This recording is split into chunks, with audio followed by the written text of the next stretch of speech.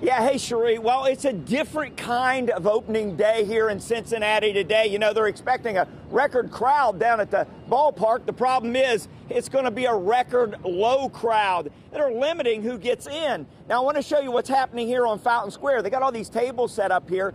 They're expecting people to come out here and watch the game from across the street. They'll have a big screen set up there, but this is nothing like a normal opening day in Cincinnati. After the longest delay of game in the history of baseball, it's finally here.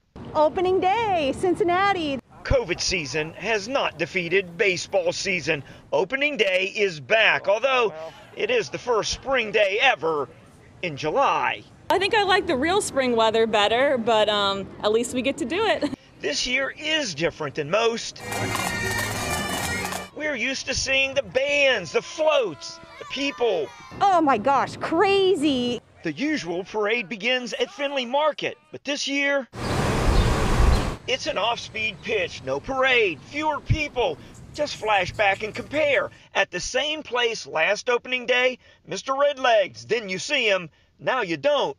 Rosie Red has to be blue about this, and the crowds are now quiet. But even at that, it hasn't stopped the spirit of opening day in Cincinnati. A little different, but it'll be great. Just a change of life, the way the world is. I think people can adapt. It's not the same. I mean, it is the same, but it's not the same. And in a strange way, this year, the same but not the same actually makes sense.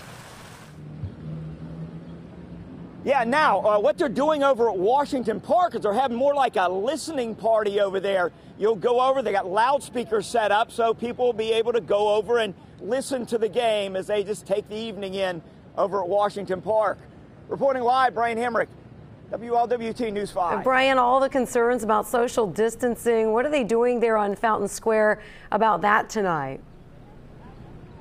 Yeah, Cherie, we've seen this get pretty packed on certain nights before whenever they've had a crowd down here. Here's what they're doing different. They have these seats out here, and they say once these seats fill up, that's it. That is their capacity, and they will have people going around and having people kind of move along because this is where you have to sit to watch the game. Right, still keeping in mind that social distancing and being safe while enjoying our Reds. Brian Hemrick reporting live for us tonight. Brian, thank you.